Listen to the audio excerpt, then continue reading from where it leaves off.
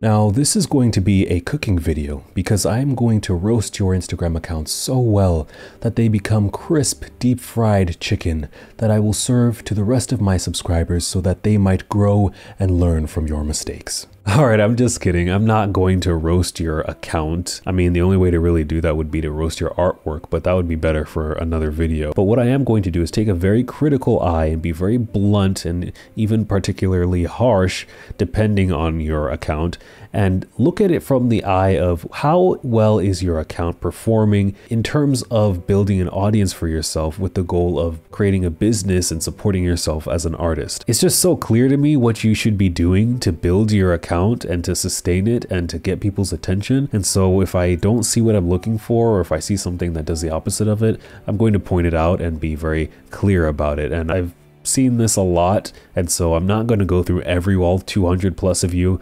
A lot of the stuff that I see here is very repetitive, so please pay close attention to every advice that I give to each account, because I really believe it applies to a lot of people, and a lot of people can benefit from hearing what I have to say. If you feel really down in the dumps after this video, don't worry. The next video I have, which is going to come out very soon, I'm going to link it in the description and the end screen and all that, and I'll probably put it in a card right now once it's done. In that video, I'm going to tell you what other Instagram artists are doing from different levels, not just people who have 1 million followers, and I want to show you what they're doing and how you can take what they're doing and bring it down to your level so that you can grow. Again, I want to reiterate, this is all coming from my heart. I love you all, you are my subscribers, and I want you the best in your journey to grow and support yourself as an artist in the future. All right, ladies and gentlemen, put your seatbelts on, get your tissue box out, and let's go ahead and switch over and get right into the roasting. All right, Jayesh. The one problem I have though immediately upon seeing your page is that you're not following anyone. This says 0. That's not a good look. Even me, when I was growing in my account and I was following 200 people and I had several thousand followers, people would DM me, "Come on, Josh, why aren't you following anyone? Who are you? Like, come on, follow somebody. You think you're so good. You think you're so full of yourself." People are going to be turned off a little bit at your level when you're not following anyone. I'm sure you could have plenty of good reasons. I've done that before, but just be wary. If you're trying to build, an audience that cares, they're going to look at that. A big question everyone should ask themselves is what is someone going to follow you for? And if I look at this, what am I following you for? It's like random sketches of clowns and animals and then clip art. The level of your artwork is going to limit you. I would say you shouldn't expect more than 1,000 followers, 500. I wouldn't even know what I'm going to get a commission for if I were to look at your page and you say DM for commission work. And you have your Ko-Fi link. That's good. Got to get that money. You have 2,279 followers and 250 following, which is good, a 10-to-1 ratio. The quality of your work, if I were to select the best that you have, I'd say your potential could be potentially up to 20,000 followers. But the thing is, there's some things that just give you the cringe factor that's like, there's something off about it. This one is really popular too, but it's because it's Rihanna, so, like over here, like, that looks like it's blood or something, and I'd say for you a way to improve would be to take better photos, which sounds crazy because you're already doing a really good job, but try to use more like natural lighting. It feels very stale here. In my next video, I'm going to show you exactly what kind of images I would want you or anyone who does these types where you actually photograph your traditional stuff to pay attention to. I would say you need to change your username. This is just not going to be good to build an audience. You're not saying anything in your bio. So like, why would I follow? Like, this doesn't encourage me to follow you. I can barely understand your username. There's no sense of personality.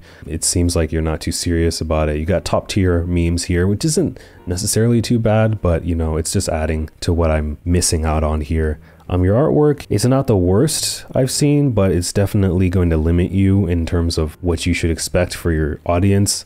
This is just not something you put on Instagram, it's just not quality. You couldn't decide on, it looks, you drew through his scarf. You didn't take the time to erase that. Like, people on Instagram, not everyone is a great artist, but they're not gonna accept that kind of stuff. You got to really put in a lot more effort.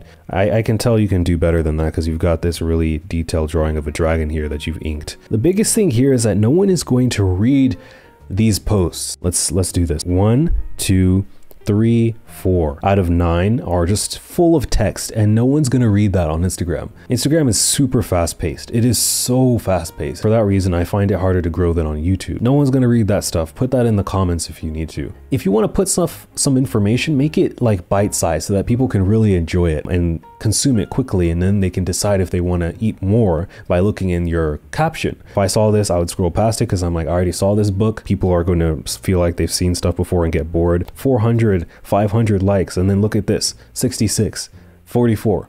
You know, it's pretty clear what people want to see here. They like your work, but they don't want to read. You don't know, I don't know what this is. I don't understand what that means. And that's not really inspiring me to follow you. I don't know what people are supposed to take from this. You have this really weird drawing of Mickey, and it's not the cool, like, messy Mickey Mouse that you see drawn. It's just not good. It doesn't have that cool, like, oh, this is bad but it's good style. Am I here for The Simpsons?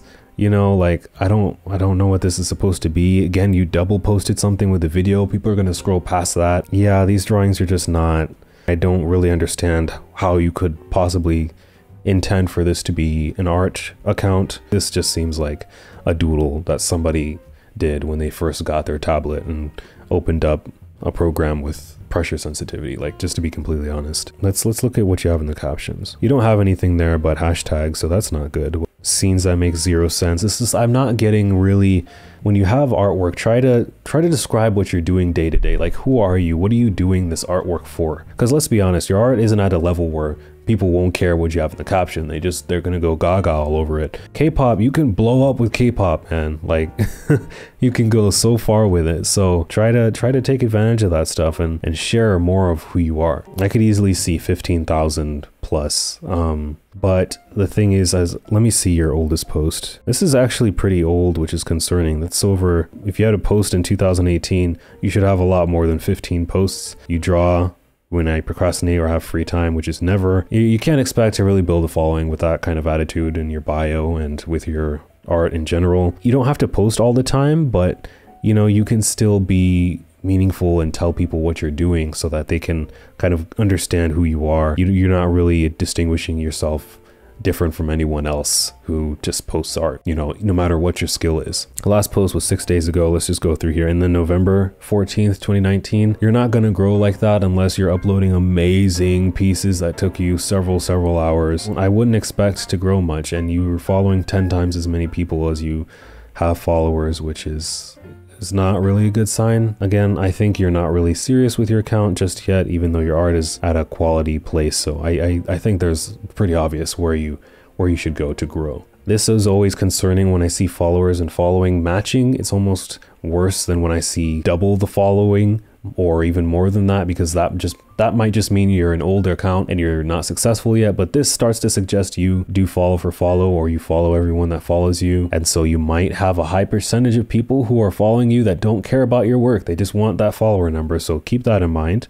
Okay, so one thing I would say about Draw This in Your Style contest, you need to put the image that you're referencing in the Draw This in Your Style and have it a swipeable thing, because that creates a lot of engagement for your account. I don't know why people tend to not post it, because they don't want people to think they didn't do it. Just post it as a second image. That way you can connect with others and it's in the whole Draw This in Your Style environment. The airbrush, a flat, boring, lifeless kind of line drawing.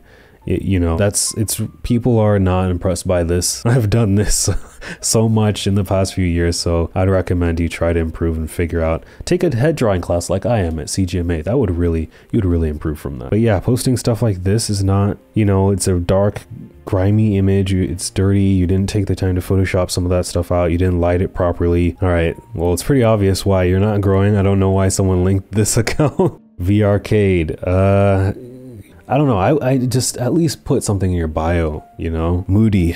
It's tough, you know. You gotta, I see this a lot. I don't really understand why. I guess I don't understand why you and a lot of other people aren't doing this. You should talk to people in your caption and tell them what you're doing and what you like. What this looks like is somebody stabbed her in her boobs several times and there's blood on the wounds right there. That's what it looks like when you shade like this. This sketch that's kind of half done and you have this mark in the middle. it's not really gonna do too well for you compared to your other stuff, so I wouldn't have posted it unless you really finished it up. This kind of stuff at the beginning makes me feel like it's just a random spam account. There's just too many symbols and stuff like that. A lot of your artwork feels unfinished in this first 9. Like this, and this is blurry. Like, this is not good. You watched Ergo Josh. Oh, okay. Well, now I feel like I gotta be really nice to you because you're making posts and tagging me in it. So I don't really care about that guy, and seeing this chair, it's not really appealing. But I would try to share things like this stuff in your stories. I don't even know what this is. Like, what is this? It looks like a cucumber with an eye and then lips are coming out of this. I don't even know. Whoa, Thomino. Okay, you have 160K, which is interesting. Okay, so this is gonna be fun to try to critique you. Just to be completely honest, like if it wasn't for your videos, I don't think you would be at the level you're at right now. I could be completely wrong. At least level you're at as in followers. You know, your artwork is definitely up there, but you do post some stuff that's like I wouldn't expect to see from an account your size. You seem to have a very good understanding of how to be successful on Instagram. All right, so for your account, I remember seeing something about mental health in your post. You're the happiest depressed person you may never meet. It seems like it's kind of half and half, and you're trying to do 2 things in one account, but when you're trying to be an artist account, it just seems like it's a mess. So I'd say to focus more on the mental health side. Okay, another pretty big person, Moxie2D, 7,000 followers, 428 following. You know, doing Iron Man. I came for the anime Pokemon lolly looking stuff. I don't want to see Iron Man, right? I didn't come for that. But this got more likes because, for obvious reasons, like this is what your audience wants. Try to keep that in mind and stay consistent. You know, they want the Pokemon, they want the female characters, so keep serving them that, and I think you'll see a pretty big boost once you've done that for a while. I mean, what do you expect? Nothing's gonna happen if you post whatever. You don't have a profile picture. Your posts are completely random and you have text in there, and it's just like okay, Art of Shentai, you have commissions open. I can tell you're pretty good at drawing. This looks weird. 52 books. It almost looks like that's like a weird ad or something. Like, what are you doing art for? Why are you here? What are you trying to say with your art? It doesn't have to be profound, but it's like I'm not latching on to anything. I'm not gonna ask you to do any artwork.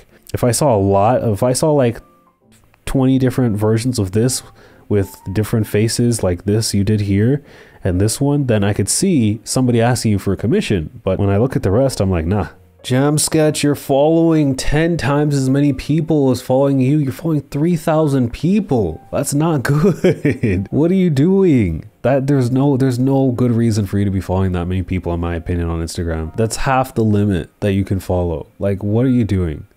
You know, these kind of really sharp line art stuff don't do well anywhere. No one likes them. Trust me, I've been there. I'm not saying that just to be mean. Like, no one likes that stuff. When you color it a little bit, it gets a little bit better, but you know, you still have a lot of room to, you know, that you didn't really take the time to clean things up. I don't know why you used a giant brush for some of her hair and then thin brushes for the other part. It doesn't. When you want to grow on Instagram, again, consistency matters. Consistency. You can count how many times I've said consistency in this video. All right, so now we have Studio Hannah art. So with your account, and I know you have a YouTube account, but I'm not looking at those today. You know, I noticed you do this a lot, kind of a lot on your account. These gallery combined images are not good for your engagement because people, you know, people feel like they're just getting a piece of something and they go scroll past it, you know. And then I see you do this for 6 posts in a row. There's a big chance I would unfollow you for this, especially if you did this over the course of like a week or 2. I would just be like, what is she doing?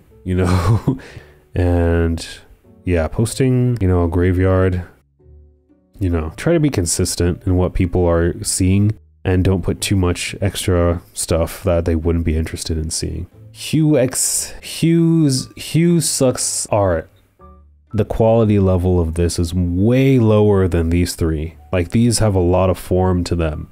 But here, this is like your typical line art shading of person that doesn't really know how to shade. You know, try to be more consistent. If you were posting stuff like this all the time, you would have a lot more followers, I promise you. But your other work kind of drops the ball when it comes to that quality level. And I understand, because these kind of things can be very easy to do when you're studying the reference, but when you're being more inventive, it's a lot harder to match that. So I hope this was helpful to you guys. There were a lot of repetitive of the same issue that I'm seeing across a lot of posts, or a lot of Instagram accounts rather. There's such a huge lack of consistency that I'm seeing, and it seems that most of you aren't really aware of what it is or what it takes to build an audience. I don't see an effort to distinguish yourself amongst other people. I don't see an effort to tell people who you are or show people what you're doing or take people with you on your journey. I don't see so much of confidence of your own work, and a lot of times I don't see an effort in your actual artwork a lot.